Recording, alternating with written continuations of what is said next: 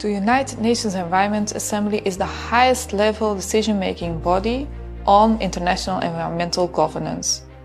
It convenes ministers from 193 United Nations member states to discuss environmental challenges, set policy priorities, and commit to take action to address the environmental problems of today. It gathers in Nairobi, Kenya every 2 years. Hi, I'm Annemarie van der Ravert. I work in the Ministry of Foreign Affairs and I will be leading the presidency's team at United Nations Environmental Assembly in Nairobi, Kenya.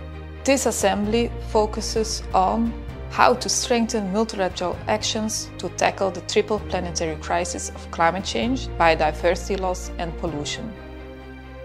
The decisions and resolutions adopted by the United Nations Environment Assembly also guide the work of the United Nations Environment Programme, and they help to develop international environmental law. The 6th United Nations Environment Assembly will focus on how to strengthen multilateral action to tackle the triple planetary crisis. Member states will discuss resolutions and decisions on a variety of issues, ranging from air quality, minerals and metals, to nature-based solutions. The EU has put forward proposals on circular economy, water, ocean and seas governance. To tackle the triple crisis, we need integrated approaches. We need to consider the interdependent nature of climate change, biodiversity loss and pollution. The role of the Belgian presidency extends beyond Brussels. In Nairobi, we lead to coordinate the position of the EU and its member states to engage in negotiations. This is very important to enable the EU to speak with one voice.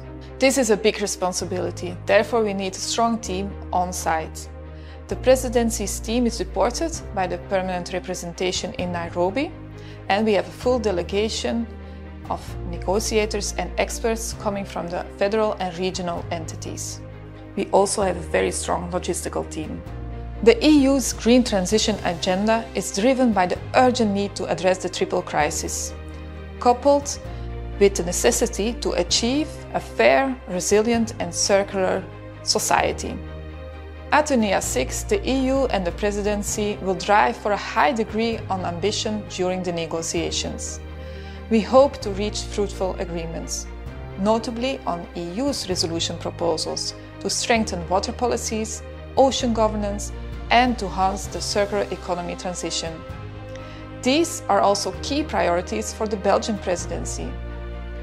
Third parties have of course also put interesting proposals on the table, for example on air quality, minerals and metals management, nature-based solution and strengthened and coherent implementation of multilateral agreements at a national level, and many more.